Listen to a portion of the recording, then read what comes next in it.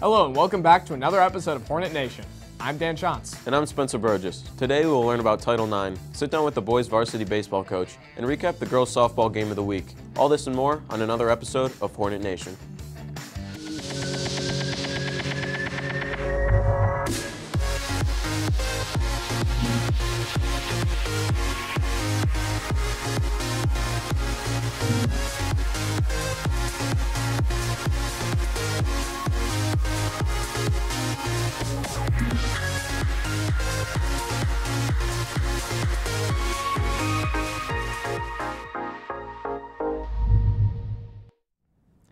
Throughout the years of Saline athletics, we have been well known for the success of both our male and female athletes. With help of government legislation, we have the chance for all athletes, both male and female, to receive equal opportunity. Hallie Fox tells us more. Title IX is well known among many high school students, mainly because it serves as a guideline for athletic programs across the country that ensures that no student shall be discriminated against on the basis of sex. Basically what we're looking at is making sure that male and female athletes have equal opportunity. We want to continue to make decisions that take the Saline Athletic Department closer and closer to equality. Some big decisions were made last spring regarding the female facilities and scheduling.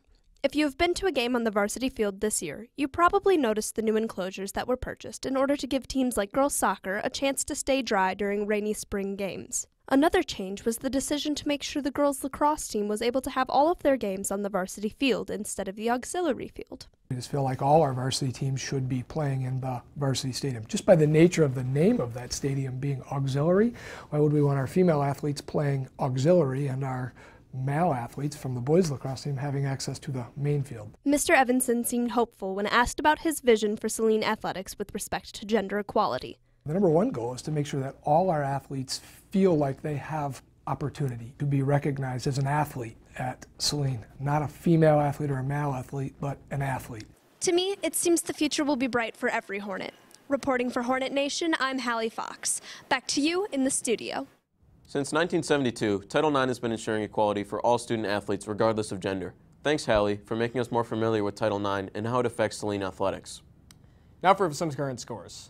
Maddie Murphy scored 3 goals as the water polo team beat Ann Arbor Huron 6-4 on April 26th. The soccer team faced Huron on the 25th, winning 2-0. Emma Wright and Annika Dahlman scored for Saline. As last season's state runner-up, the baseball team prepared for another run at the playoffs. In his 25th year of coaching, Scot Theisen tells us about his history here at Saline.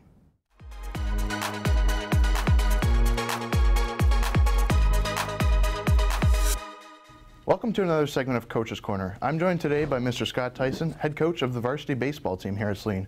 How are you today, Coach? Good. Thanks for having me. All right, glad to hear it. Now, we're here to find out a little bit about you today, so let's jump right into the big question, which is, how did you get into baseball? It was just something I played all through my childhood growing up, and then when I went away to school, went to a bigger school that I wasn't good enough to play at, so I started coaching high school baseball while I was attending college. Cool. So what led you to be the Saline baseball coach?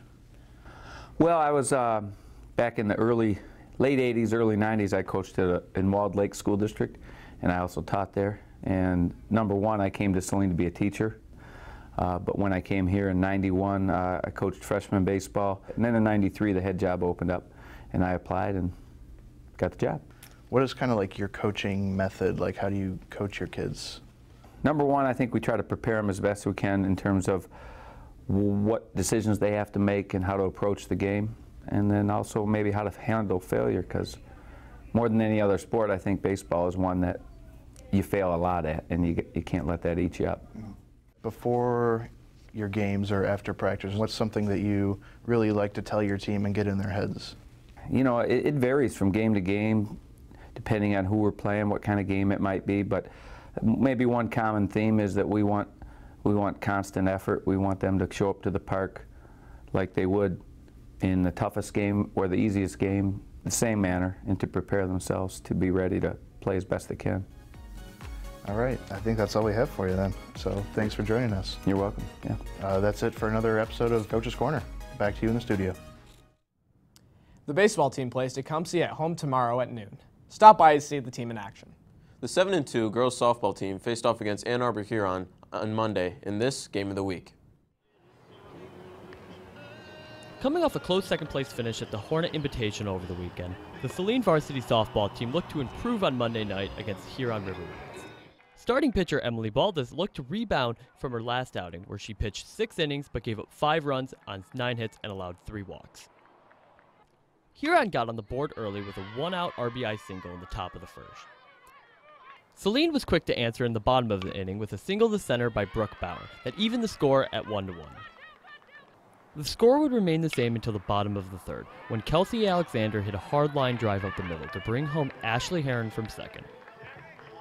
The Hornets' offense exploded in the 4th inning, where they loaded the bases before scoring 4 runs to give them a 6-1 lead. Baldus was able to pitch around a double in the 6th as she continued to silence the River Rats.